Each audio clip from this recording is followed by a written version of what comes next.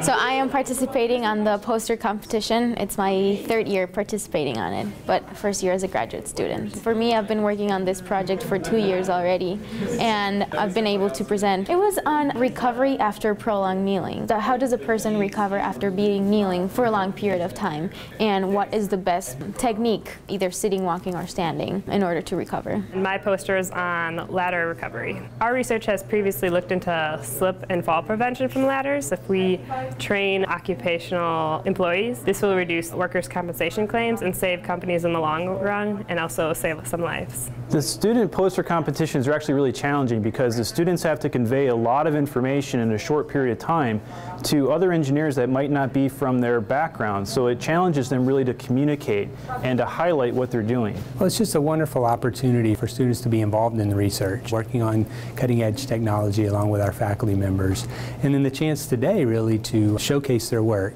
So I graduated from UW 25 years ago, and I think it's great for me to come back, take a look and see how this university has changed, all the great things that are happening here. For a person who works in the industry and evaluates talent, it's very important that not only a student have the normal classwork, but to actually do activities outside of the classwork to help develop their skills as an engineer. A lot of industry people come in to judge, and we need to know how to communicate to the industry so that when we have an idea, we can communicate it properly to get companies to take our recommendations. Today I did very well in the research competition. I was able to present my research during the podium presentations, and then I got first after that, so that was cool. These are the future Milwaukee engineers, so it's just a way to really support the fabric of what we're doing here in terms of our research and education mission.